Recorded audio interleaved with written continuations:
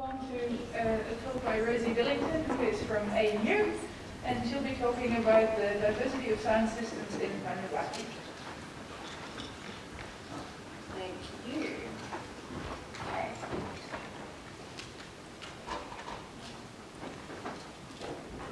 Any green doesn't need go anymore.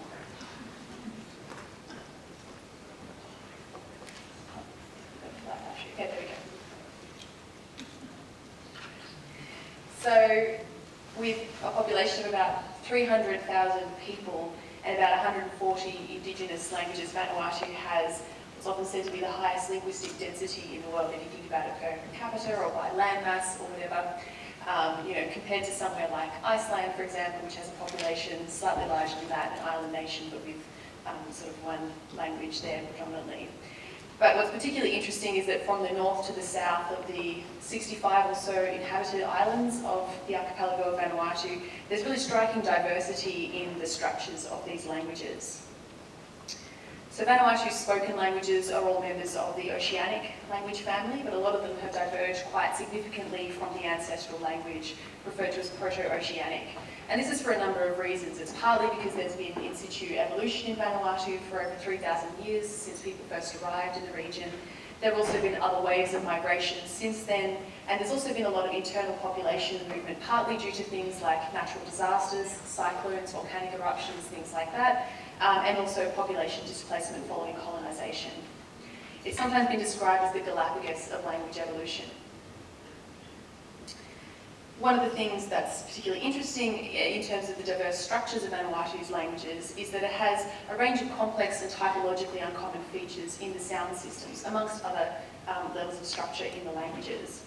And as Janet touched on in her talk yesterday, these are generalisations that are made about oceanic languages, particularly with reference to Polynesian languages. So there's a consonant chart there for Hawaiian.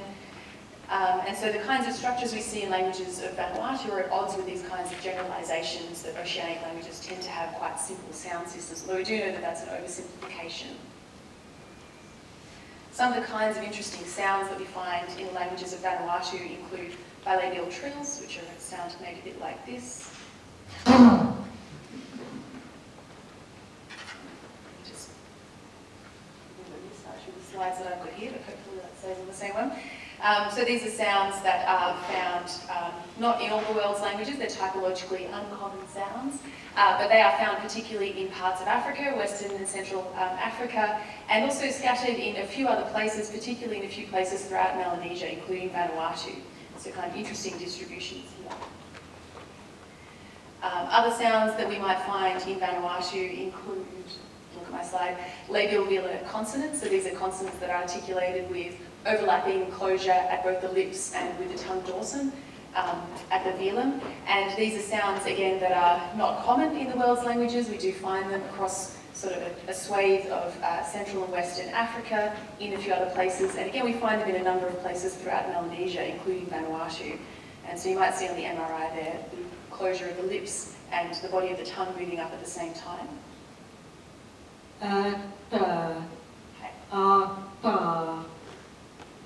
Some of the phonetics teaching videos. Other kinds of sounds that we might see, so I'm just going to see if I can get my slides here to match up with what's up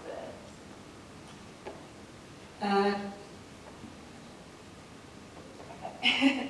Other sounds that we might find in Vanuatu are some that are extremely rare in the world's languages, which include linguolabial consonants. So these are consonants where the tip of the tongue comes up and touches the upper lip. So this is a sound a bit like anna. I don't have a video for this one, anna. So you can see some still frames here, tracings of this kind of consonant in the word nanat in the language Val, which is one of a few languages in Vanuatu on Malakula Island that has these kinds of sounds.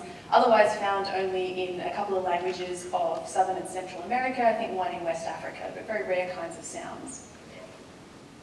But while documentation of Vanuatu's languages has increased a lot in recent years, with a lot of large-scale documentation projects and very rich corpora that have arisen from those, for a lot of languages, given that there are a lot of languages there, most of what we know is based on fairly limited written records of the sort that you might find in Darrell Tryan's work from 1976, which has word lists, about 250 items or so for lots of languages of what was then referred to as the New Hebrides. And for a lot of the languages, there are unresolved questions about aspects of the sound systems within the languages, also across the languages. Thinking about the diversity of this region, there are a lot of question marks around the linguistic relationships between languages within Vanuatu. So they're usually described as being part of the Southern Oceanic linkage, but the linguistic relationships within that have not been firmly established across the archipelago. There's a lot of question marks still. And so if we can know a little bit more and with a little bit more detail about some of the kinds of speech patterns in these languages, this can inform our understanding of the linguistic relationships within Vanuatu. But beyond that, closer exploration of the sound systems in regions like Vanuatu, which have very high levels of linguistic diversity and which have not received significant attention in terms of the study of their sound systems and many other aspects of the language, this can really add to our knowledge of the design space of spoken languages. So of the 7,000 or so spoken languages of the world, very few have received what we might consider to be comprehensive phonetic documentation. And so I don't just mean, we've got a consonant chart and a vowel quadrilateral and we can see the IBA symbols that we're using for those, but actually thinking about, how are the vowels implemented, what makes them different from one another within the system of the language, how are the consonants produced and what makes them distinct from one another, what are the prosodic patterns in the language, what evidence do we have for that? Really very few languages have got that level of documentation when it comes to the sound system. And it's very much the case that Indo-European languages have remained very firmly the focus of descriptive phonetics on the one hand, and then of course quantitative studies in areas such as language variation and change.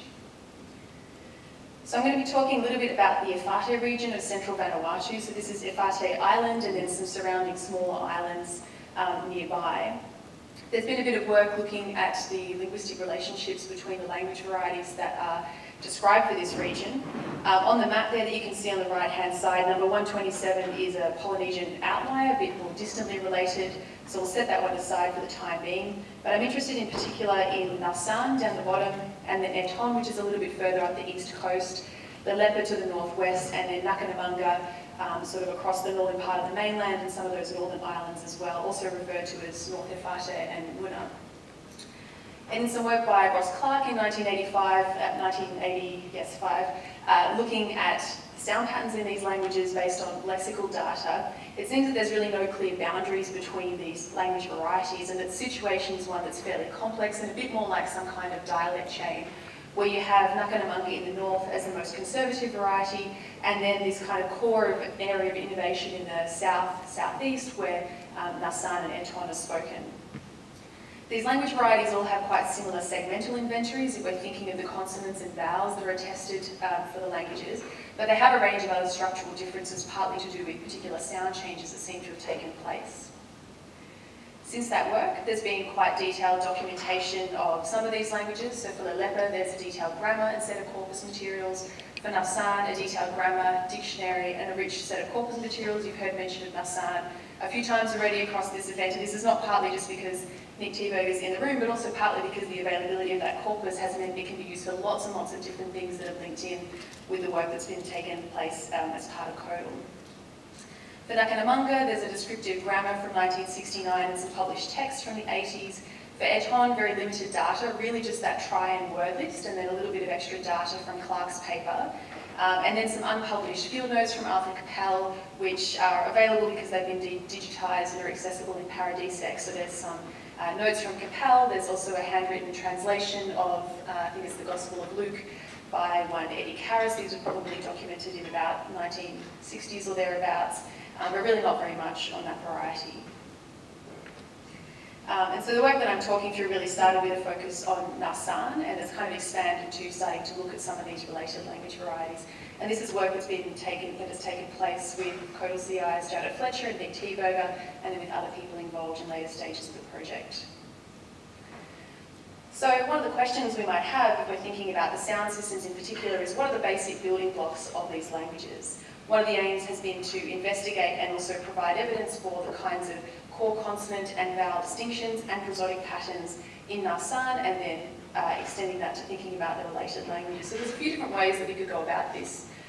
We could work closely with speakers to target these kinds of things in our elicitation, in discussing the ways that different sounds might differ from one another. If we look at the examples that are there on the slide for Narsan and Eton, which come from some of those previous written resources, we can see that the words for louse and the word for to squeeze something are written similarly. We might assume that they're pronounced the same way based on those available written records. But we've got a little explanation here from Jeremiah Karras, who's a speaker of the Eton language. So I'll just play that first and then explain it. Good. Good. No. Good where lausugi mi bulu. Squishy mi sot no mo. Good no mo. So he's explaining that the word for, he's talking in Bislan, he's explaining that the word for louse, that's a sound where you have to pull it, that's a longer sound, but the word for to squeeze something, that one's just short. So he's kind of explaining that there's a difference in pronunciation here, and maybe you caught it when he was giving the example words as well. So we can do that kind of detailed work, thinking about particular words and the ways they might be different. We can also try to collect controlled experimental phonetic data that really allows us to undertake targeted analyses of particular speech phenomena. So in this case, vowel length, and I've got a plot here showing vowel length for Narsan. So this is something that hadn't previously been attested for the language, but there are sort of hints that maybe there's something going on. And by being able to collect the right kind of data, where we're really controlling for the length of the words, the environment they're being produced in spoken language recordings, the kinds of consonants that occur either side of them, we can see an extremely clear pattern whereby we definitely have a distinction between 5 short vowels and 5 long vowels of similar vowel qualities. So this is based on data collected with various Narsan speakers. So this is fairly convincing evidence that there is indeed a length distinction in Narsan for this data here. I'll just play you a little sound file so you can hear the differences, which comes from a different set of recordings to this particular study, but hopefully you can catch the differences. Seek, seek, fek, fek, tak, tak, sok, sok, book, book. And so those are all words which are minimal pairs in the language. So they're actual words that have this distinction between either a short or a long vowel. Another thing we might be interested in thinking about the basic building blocks is what are the differences between the consonants and how it is implemented. So thinking about a language where you might have a difference between sounds that are a bilabial, alveolar and velar plosive, or a sort of P, T and K kind of sound, but then also a sound that's sort of a bit like a K and a bit like a P, these labial velar consonants where we have sort of elements of both kinds of articulations. One question we want to ask is what makes that sound different, what makes a labial velar sound different from a labial or a velar? How do we really know that those are different sounds? So we can look at things like voice onset time. So this is data for Narsan again. It has a single voiceless stop series, so there's no voicing contrast amongst the stops. We can see that for the bilabial, alveolar and velar stops, so this is on the left-hand plot, and those first 3 consonants that are plotted there, we can see that these are sort of relatively unaspirated consonants. They have short voice onset times, and they are voiceless. But for the labial velar, which is the purple one on the right-hand side, that actually has a little bit of pre-voicing. This is interesting. It's one of the ways that it's distinguished from the other consonants, one of the ways that it's distinguished from the velar and the bilabial. And it's probably a little bit because these consonants are a little bit implosive. So you have a little bit of an implosive articulation that creates a little bit of voicing. But these are not fully voiced consonants at all, just a little bit. Or we might look at the closure duration. This is the plot on the right-hand side, and we can see that that labial velar consonant is a little bit longer than the bilabial, alveolar, or velar consonant. So this is another characteristic that speakers might use to hear the difference between labial velars compared to bilabials or velars. In other data that's not shown here, we can also look at the way these different consonants are produced in different word positions. And we can see that while we have very clear distinctions between the labial velar and the bilabial and velar in word initial position, in syllable onsets, in word medial positions, in syllable onsets, in word final positions, in syllable coders, actually they start to look a little bit more similar. We start to get the labial velars looking a little bit more like bilabials because it looks like we have slightly different timing of the articulators. And in fact, it seems like for some speakers there is maybe a little bit of a merger happening here, where the labial velars at the ends of words are becoming a little bit more like bilabials. And there's a little bit of morphological evidence from other aspects of the language that suggests this has already happened in some words. If if we've established the basic building blocks, the kinds of consonants that are in the language, the kinds of vowels that are in the language, we might also be interested in how they combine together. And this is one of the interesting things about the languages of this Efate region. There are a few things they do a little bit differently here. They have phonotactic differences across the language in a number of ways, one of which is in the presence or absence of final vowels. So in that column on the right-hand side before the glosses, you can see some example words for Ngakanamanga, which, as I mentioned, is the more conservative of these language varieties. And it's got these word final vowels that are also there in Proto-Oceanic, and Ngakanamanga still hangs on to those. For Lelepo, in the next column across towards the left-hand side, Lelepo is smack bang in the middle of a sound change where it's losing these final vowels. And so this is something that was described in the 2014 grammar. When I did some field work on this language, it was also the case then. It seems like it's something that older speakers will produce, especially in careful speech, but a lot of younger speakers are not producing these vowels, but have very good awareness of which word should have a final vowel and what that vowel is. So this is something quite interesting. Whereas for Nassan and Eton in those first two columns, these final vowels have been completely lost, probably quite a long time ago. For Eton, there are not really a lot of records. For Nassan, there are digitized records going back quite a long time, early missionary works and things like that, and we don't really see much evidence of these final vowels. We also see interesting patterns of medial vowel deletion, where it looks like there are vowels in other places in the words that can be deleted. So again, for Ngakanamanga, the rightmost column of data there, we can see words like mataku, to be afraid, which has that final vowel. It also has a vowel between the bilabial nasal and the alveolar plosive at the start. But for Lelepo, Nassan, Eton, that's ntak, and we've lost that vowel in between those two consonants towards the start of the word.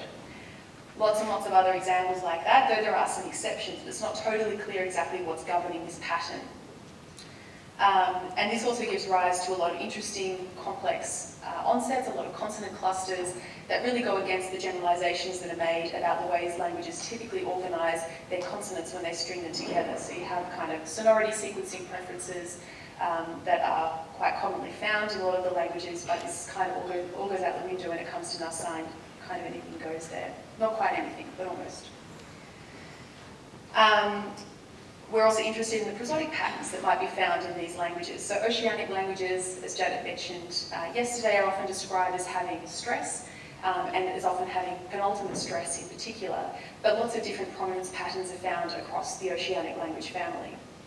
For Nassan, there were previous analyses which varied, including suggestions that it might have initial stress and other things. In data that we collected, we found very good evidence that it tends towards having right edge prominence at the last syllable of the word, and in fact not the word, but it looks much more like it's a phrasal prominence system.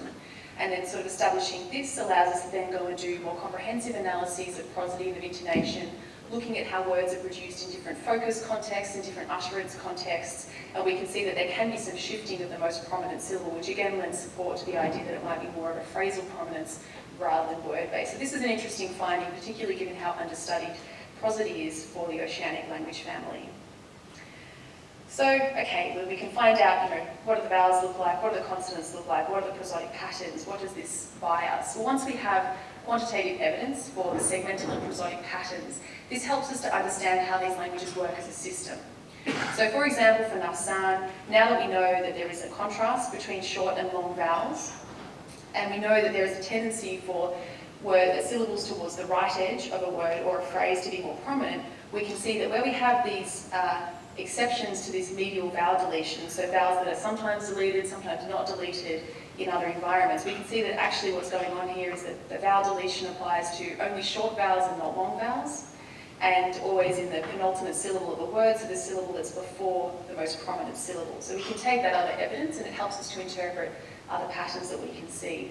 So the example on the right-hand side there has some examples for itil or ibtels. We put a suffix on the end, that becomes itli, and that medial vowel gets deleted once we've got that suffix on the end, and that becomes the prominent syllable.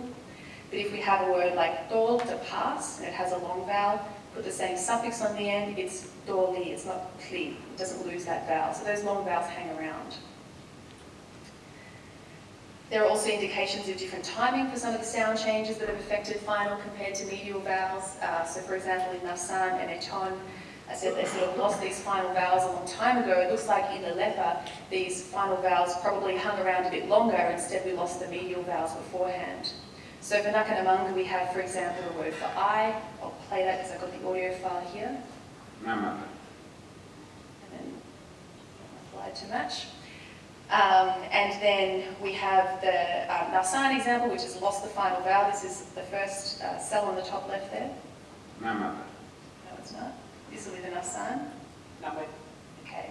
And then we have the Lalepa example, where it's lost the medial vowel and it's got a schwa on the end. So it's like it lost the middle vowel and then it really wants to get rid of that final vowel, but instead it's being reduced to a schwa. There's lots of really interesting vowel reduction that happens in Lalepa that doesn't seem to be characteristic of the other languages. And we see similar things for the word for Nautilus there as well, where it's something like Banuke in Nakanamanga, Banuk in Narsan on the left, but then Banuk in Lalepa in the middle, sometimes even a voiceless vowel. So this kind of careful, targeted work then gives us a solid foundation that we can build on to do larger scale investigations. And so there are rich archival language documentation collections that offer opportunities to extend the research on phonetic patterns across languages and within languages where access permissions allow this. The picture there is just showing some of the parody set collections in this part of the world. So as we've heard in a lot of previous talks, typical workflow is to have field recordings, undertake some transcription that's aligned to the audio there. A lot of this is available through the archival collections, sometimes for contemporary collections, sometimes for historical collections. And we can use this to undertake speech modelling and to do automated alignment of phone labels to the speech signal, using, for example, the Montreal Forced Aligner, to save significant time on data processing and allow the creation of large phonetic databases. If you want to measure the duration of a vowel, you have to have a way of marking up where the vowel starts and ends. You can do this manually. That's going to take you a lifetime if you want to work with a corpus of 50 hours of natural speech or something like that. So you need to find some ways to get to that next stage, but you do need to also have some good working hypotheses about what's there in the system. What are we actually working with? One of the challenges, and other people have touched on this, is the limited size, coverage, and sometimes the level of associated linguistic description for a lot of corpora. This can be quite difficult to effectively develop language technologies. But if you have a carefully considered and linguistically informed approach, so we're not talking about just taking stuff out of the archive and kind of throwing some modelling at it and hoping for the best, but also kind of doing this in a fairly considered way, we can get pretty good results for either a language-specific model, so we've done this for Narsan by itself, or more of a pan-linguistic model, where if we don't have as much data for some of the related languages that do have similar segmental inventories, we can build more of a combined model that then gets quite good results across all of them. That then opens the door to all kinds of analyses, for example, of vowel quality. The plot there on the right-hand side shows vowel spaces for Narsan based on just about 1,300 vowel tokens in sort of careful, controlled, experimental style data, which gives us very nice evidence that we have 5 contrasted vowel qualities. We can see the short and the long vowels there. But it's very reassuring that we also see a similar kind of vowel plot on the left-hand side, and this is for nearly 18,000 vowel tokens from data that has been false aligned and has not been at this stage checked. And we see a similar pattern of 5 vowel qualities, a little bit of a difference in where the short and the long vowels sit relative to one another, which is not surprising for more spontaneous speech. So the point I sort of want to make with this is to say that if we can kind of dive into understanding the more fine-grained phonetic detail of speech sounds as produced in these languages, the ways they can be combined together, the prosodic patterns that overlay those, we can then continue to undertake comprehensive and nuanced analyses of speech patterns within these individual languages to learn more about their structures, and also across the languages to understand more about their linguistic relationships, potentially, ways that languages may be in the process of changing, but also various kinds of sociolinguistic variation that may be present, for example, across the different speakers of different ages within some of these corpus materials. And these also help us to contribute more insights to phonetic and phonological typology, with an emphasis on the phonetic typology here, because I think there's a lot more we could still know about, what does a P look like in lots of different languages. There's very little research in that area across, very large numbers of representative languages. We can also start to think about what might be possible after this. So once we know a bit more about the pronunciation in different languages of Vanuatu, different oceanic languages, we can start to think about how that might play out in the different accents that are found in Bislam, like the Creole that's a lingua franca in Vanuatu, often spoken as an additional language for people with many different kinds of first languages. It's often said that people have different accents depending on what their other first language is or what island they're from in Vanuatu. We could also undertake studies looking at how children might acquire the sound systems of Vanuatu's oceanic languages. I don't think there's ever been a study of the acquisition of labial velar consonants in any language that has those. How do children acquire the kind of precise control of timing that's needed for those kinds of consonants? And another point I should have put here is that we could also find out more about how these kinds of speech sounds and patterns are perceived. Very little of that kind of research as well. So I'll leave it there. I want to thank all the speakers of Nasan, Lalepa, Eton and Nakanamanga who contributed to this project either by working directly with me or with other people whose materials I've then been able to work with. For Nasan in particular, Atilingari and her daughter Ivana who hosted me, for Lalepa, Lesara and Kalotiti family. Also for Nasan, Greg Kaltapau and Lionel Emil who were very generous and very welcoming collaborators across the whole course of this project. And for Eton in particular, Eddie Karras, which is the same Eddie Karras from the early archival materials I was able to access from the 1960s, who's now in his 90s and still going and had a lot of time for me to work on this language. Thanks to collaborators Janet Fletcher, Nick Thieberger and Hal Stokes. I think I neglected to mention that the modelling is something that was really led by him as a collaborator on this project. And to Ben Volchok, Coralie Cram, Thomas Powell Davies and Kira Davey who contributed to other bits of this project. I think I should stop there or be dragged off stage. Thanks.